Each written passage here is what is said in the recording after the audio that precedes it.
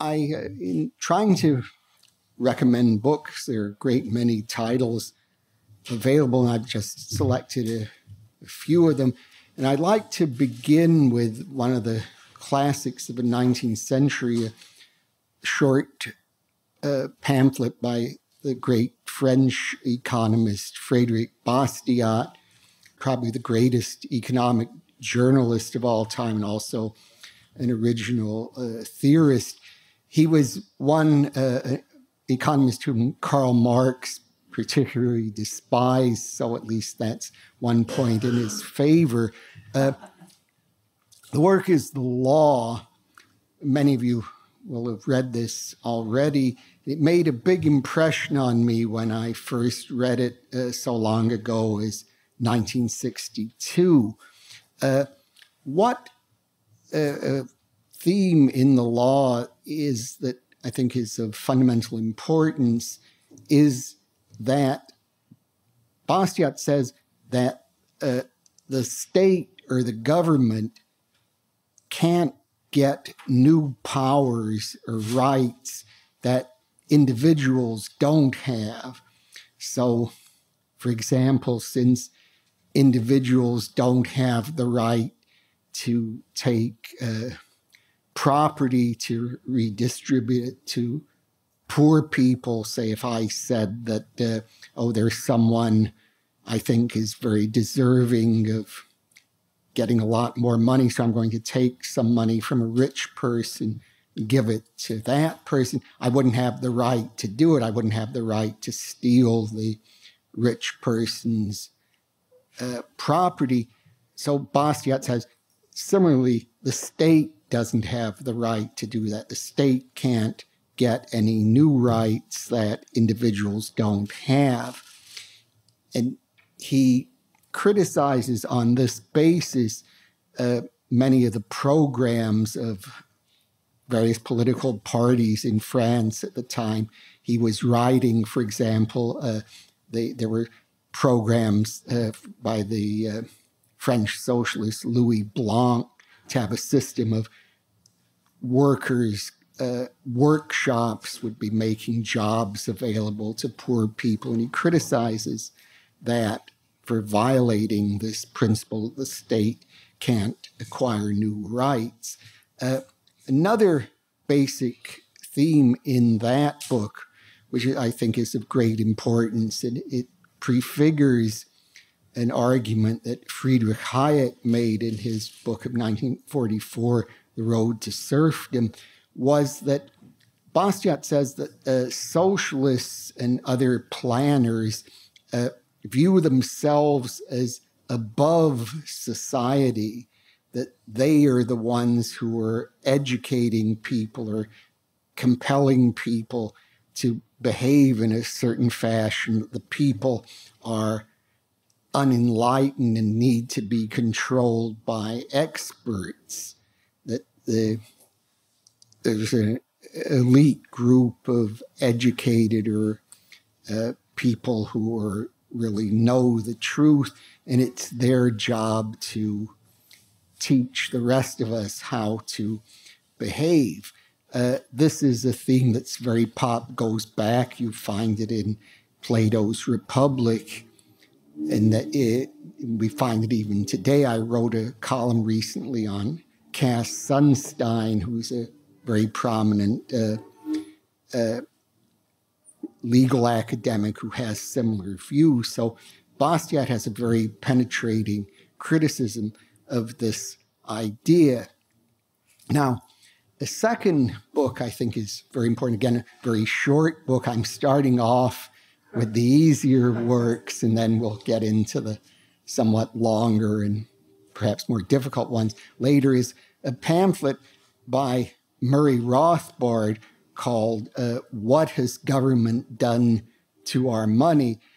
This was originally published by the Freedom School, Robert Lefebvre. I again remember when that one first came out. And what Rothbard argues in that book, its point essential to grasping a proper monetary system, is that money is a commodity. Today, we often think of fiat money. Money is just a creation of the government. A popular view holds that money is whatever is accepted as money. So money doesn't have any real basis. Just whatever people take to be money is money. But Rothbard, following Ludwig von Mises' famous money regression theorem, says no, money must originate as a commodity, and he, on that basis, favors a strict gold standard. And in defending that strict gold standard, he very much opposes fractional reserve banking, seeing this as the key to the business cycle. It's through expansion of the money supply by bank credit, by bankers, because of the fractional reserve system, that creates an artificial boom leading to depression. So although this is a very short pamphlet, if you read this, I think you'll get a fundamental grasp of monetary theory, and this will enable you to progress further. Extending from monetary theory more widely into other parts of economics, I recommend another popular work, relatively short, although longer than the first two, and this is Henry Hazlitt's book, 1946, Economics in One Lesson. It's not, please note, it's not one easy lesson. It's just one lesson. It's for many of the people in government and various Keynesian economists, it's not a lesson, a very easy lesson at all. I should say, just if you'll permit me a digression, one story on Keynesian economics. When Ludwig von Mises was teaching at New York University, for a while, in addition to his famous seminar, he gave another course, which was an introductory course in economics, and he used Hazlitt's Economics in One Lesson as a textbook. So on one occasion, Mises mentioned something, and he said, no economist would ever say this. And a student was unwise enough to put up his hand and said, Professor Mises, so-and-so said in this textbook says exactly that. And Mises replied, he is not an economist, he is a Keynesian.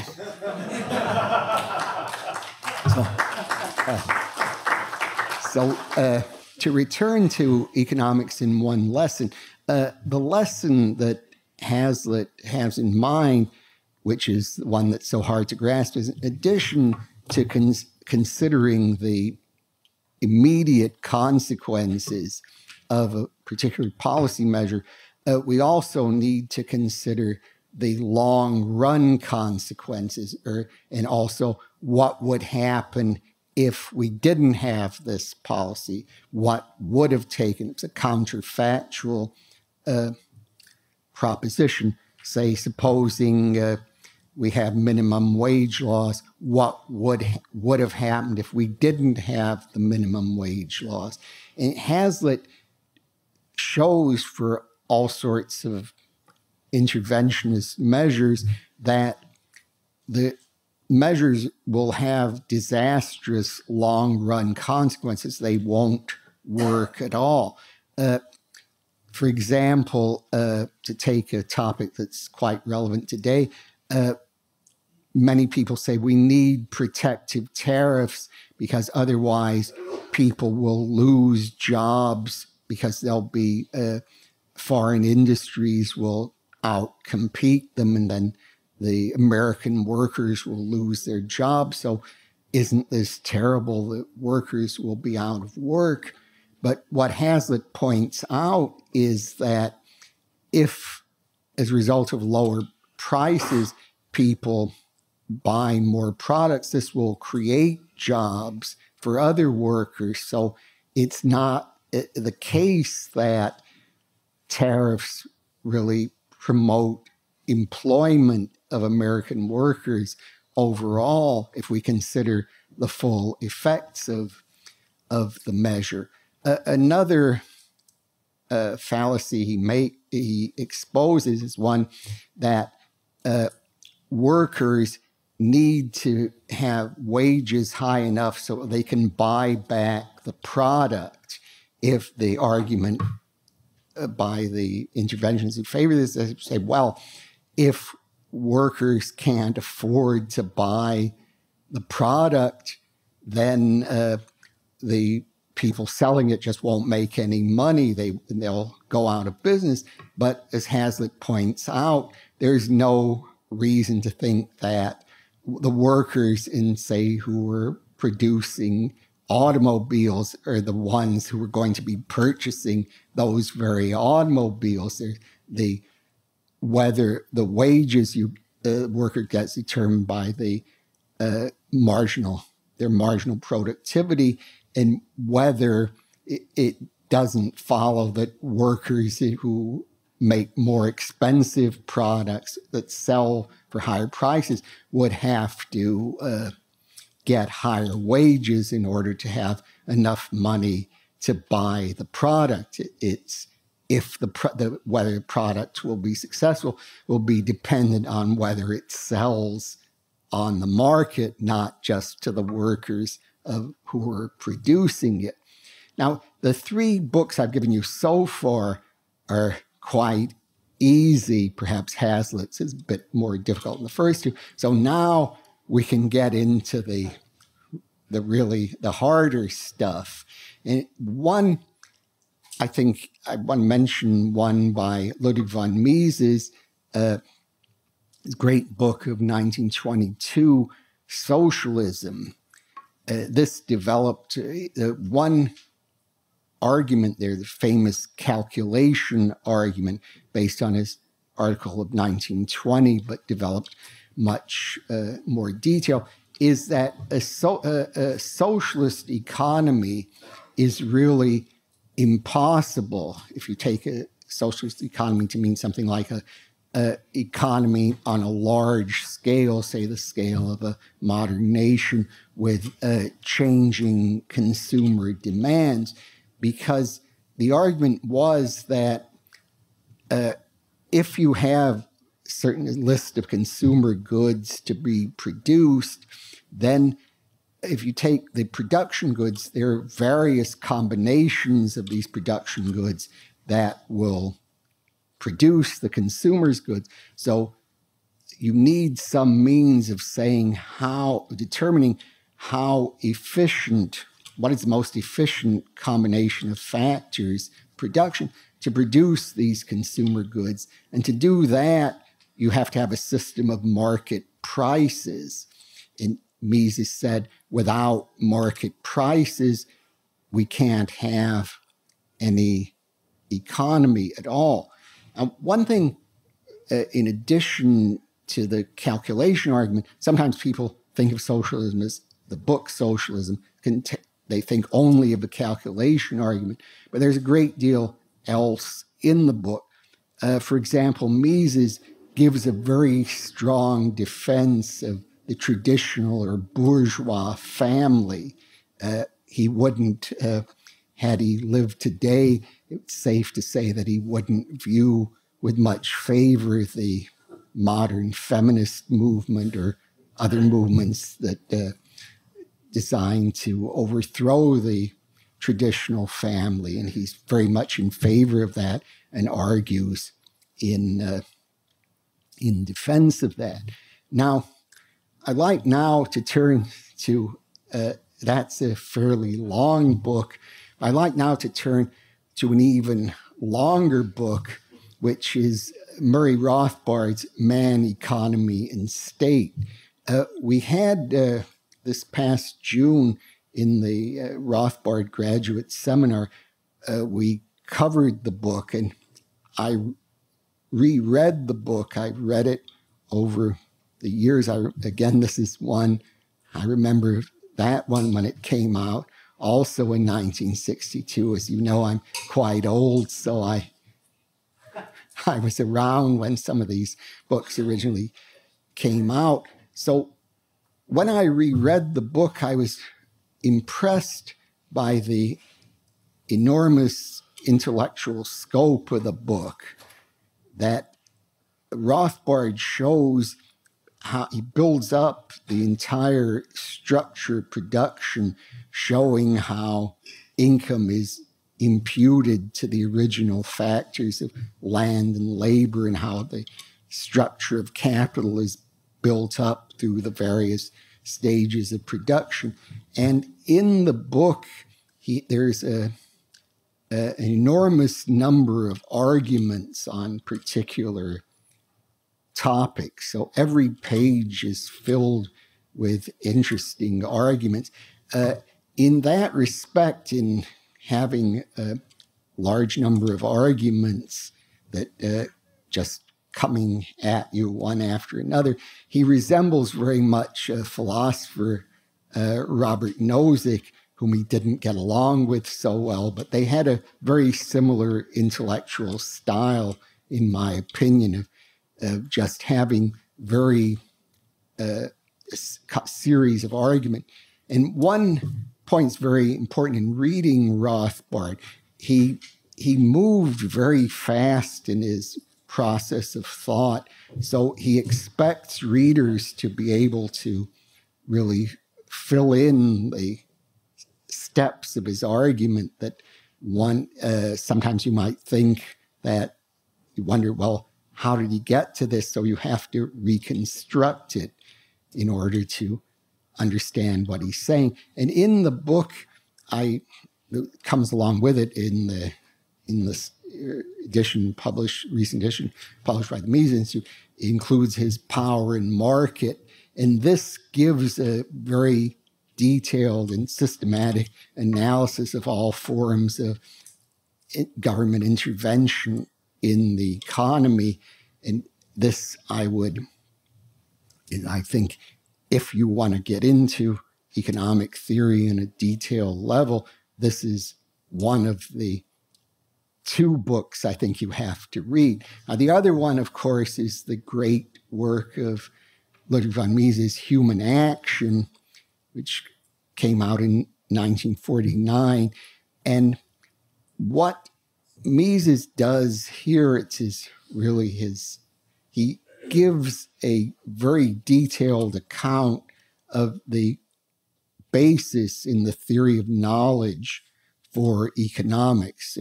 He also had an earlier book, a collection of essays, Epistemological Problems of Economics.